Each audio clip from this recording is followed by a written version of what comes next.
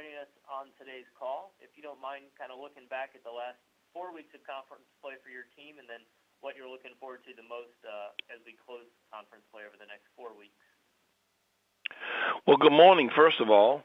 And I am looking forward to this closing run of the season. I was kind of taking conference play into two halves, the first half and then the second half of the season. We've obviously entered into the second half, closing half for the conference play. And I'm really excited. At least in the first half, you get a chance to get a good taste of this league and what it's about and what's required to be successful in this league. And for our program, particularly a growing program in this league, we don't have the tradition that particularly the teams at the top have.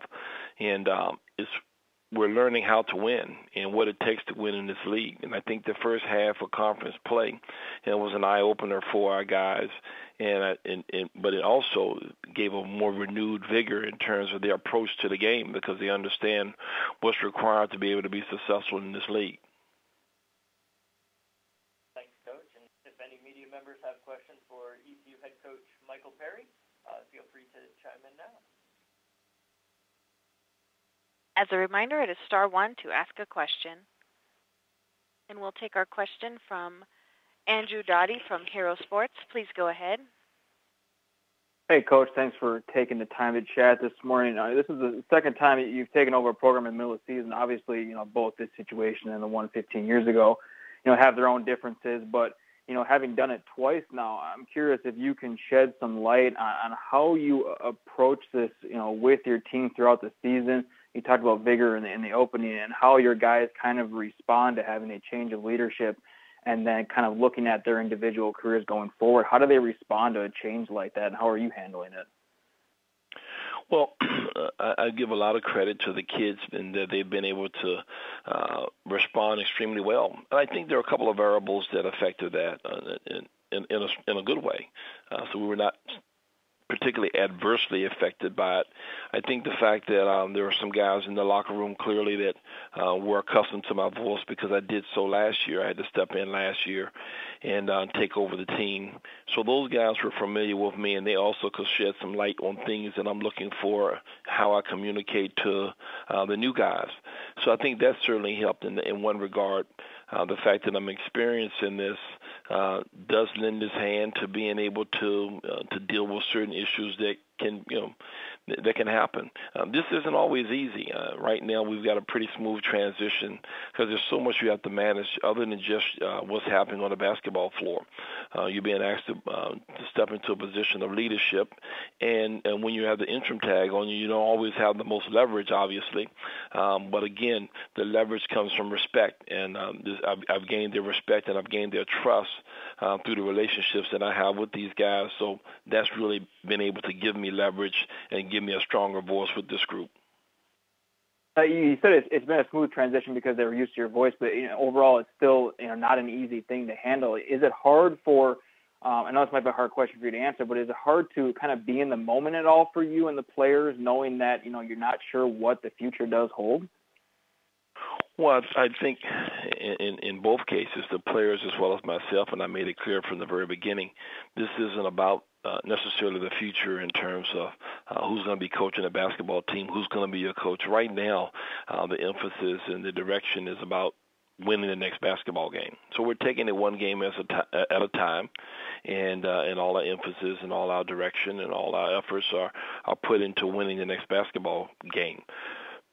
So we're not looking ahead, and by doing so, we're not having to deal with some of those issues that sometimes and uncertainty they go along with these type of transitions.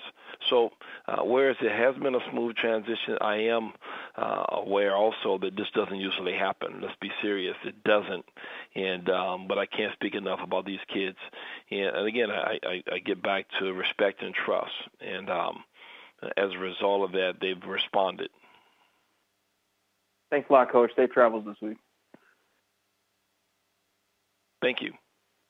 We'll take our next question from Ken Davis from theathletic.com. Please go ahead. Morning, Coach. You talked in your opening there about a taking a step back and assessing the conference in the first half.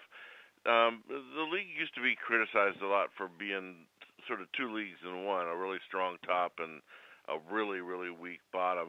Do you get the feeling that, I mean, looking at the records of the teams and some of the things that have happened this year, that the bottom half is getting closer to the top, that the competitiveness has moved up in this conference? Yeah, certainly. And I think in our case, and I just speak for us, being a part of a league like this eventually will pay dividends. And it doesn't always reflect, you won't see the results necessarily within the first year or so. It's going to take some time. But being a part of a league like this, playing against teams with tremendous tradition, is only going to help going forward for your basketball team. And as your team gets better, you're going to find ourselves and other teams also climbing up the ranks.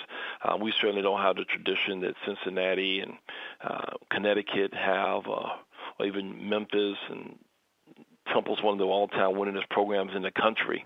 Wichita State has great tradition. Houston, man, it's a lot of teams with rich basketball tradition, and they've got recent success as well. So you're going to be able to attract some really quality young men to your program as a result of the league you're playing in, and also the television coverage that has afforded us in this league as well.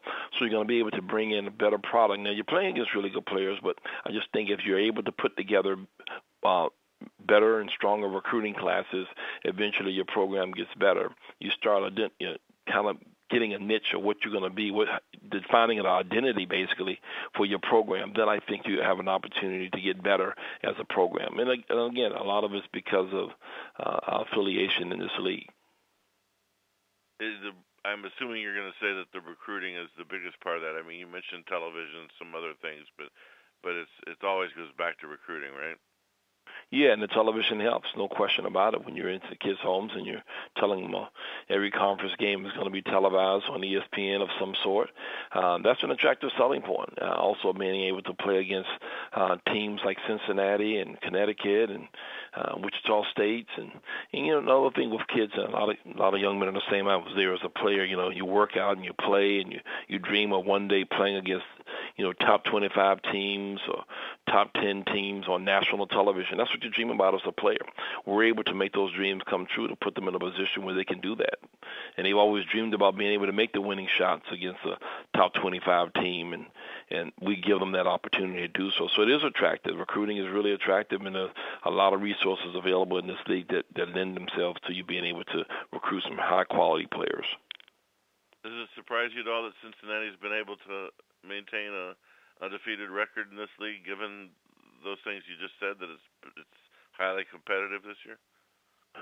Yeah, sure. No, yes and no. I mean, they're well coached, they have great talent, and we got great tradition. Guys know how to win.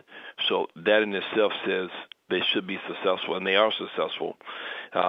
But I think they maximize that in terms of the recruiting efforts. They do an excellent job at, I think, being able to maximize the potential out of their recruiting classes. I think that's one of their strengths.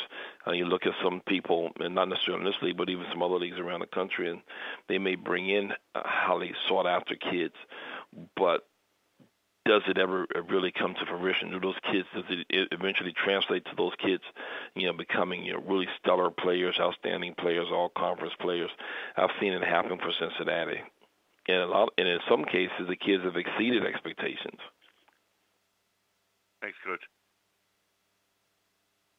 Right. Well, Coach Perry, I think we've taken up more than enough of your time today, so we'll let you get back to prepping for your upcoming games. But really appreciate it. Thank you. Look forward to seeing you down the road. Appreciate you. Thank you.